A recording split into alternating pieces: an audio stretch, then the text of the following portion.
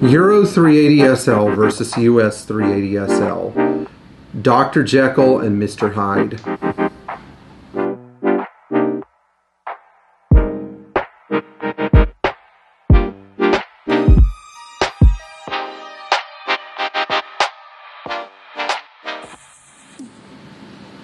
So, one of my subscribers took a big leap and purchased a 1984 Euromarket 380 SL out of Mobile, Alabama. And so one of the things that I hear so much from my subscribers is that they seem to have this opinion that the 380 SL was not a very fast car or fun car to drive. It was sort of like an emission-strangled car that was not really a great car. But the European market 380 SL is a totally different car.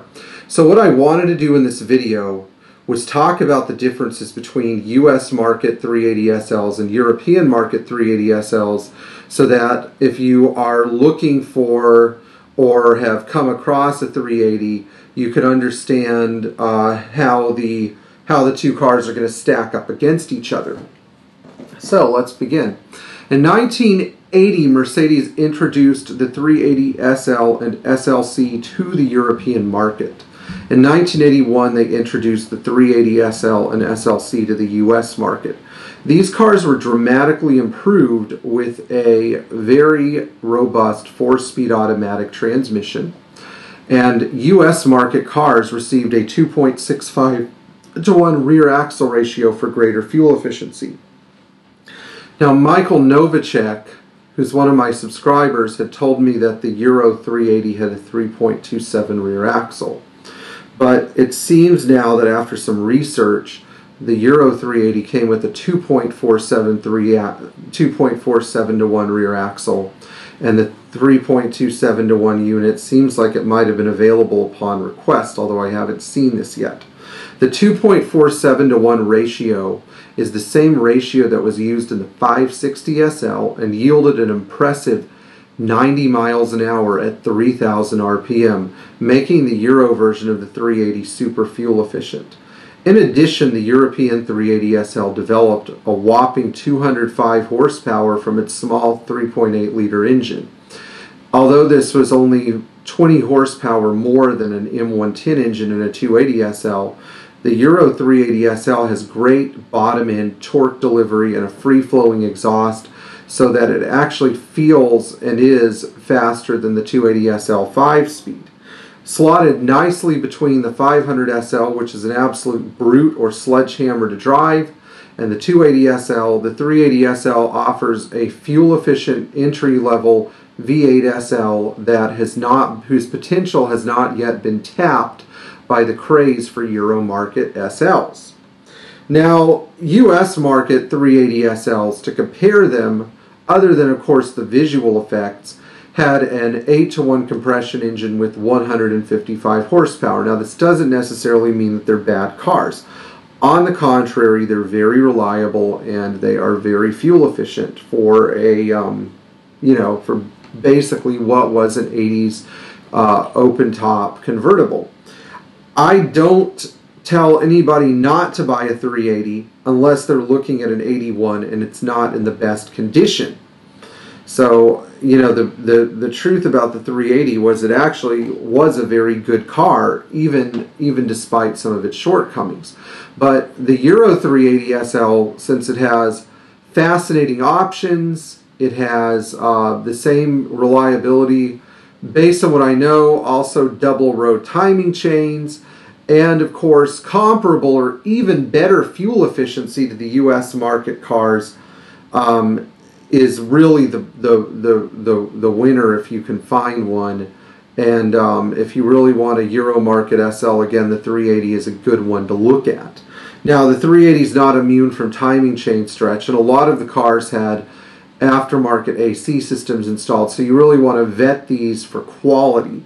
But all in all, if you find a Euro 380 and you purchase it right, you're doing yourself a big favor and you're setting yourself up hopefully not to lose a stupid amount of money getting one of these cars in order. So before we close, I want to ask you guys to like, share, and subscribe Please tap the bell for notifications, and please leave an applause below. Now what we're going to do is we're going to answer a question from one of our subscribers that I've gotten through my email. And this question comes from Brad Aitken, who has a 420 SEL 1990 and is having some transmission issues. Brad says, approximately 1 in every 10 cold start drives, the car will neutralize in the 3rd to 4th gear shift. But once the transmission warms up, the 3/4 shift is fine.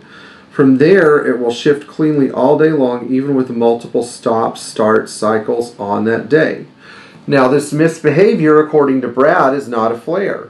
It's simply neutral. When it happens, pushing the accelerator sends the tachometer around in the dial. After a kilometer or 3, it shifts as per normal. So what I would tell Brad, I don't know exactly what you've done to service the transmission yet, Brad, but I would say that you may want to add a new filter if it hasn't been done, and then try adding this compound called Trans-X to your transmission. Trans-X is a watery compound that improves the seals inside your transmission so that the drums where the clutch packs are located are ensured to have perfect sealing with no pressure loss. I think that this might be part of your issue, but we can't be 100% sure, so I'm going to try to provide you with a couple of other potential diagnoses. My second one is that the vacuum modulator could be sticking in the lift position. This doesn't mean that the transmission is in neutral. It means that the vacuum modulator is simply not venting enough vacuum. What I would advise for this test is that I would drive the car with an atmospheric vent in the cabin, then the vacuum line routed down to the vacuum modulator, so when it acts up, I could allow atmospheric pressure to equalize the modulator and it could go back to its resting position. Modulators getting stuck are extremely rare, but sometimes the pins behind them can break and cause this problem as well.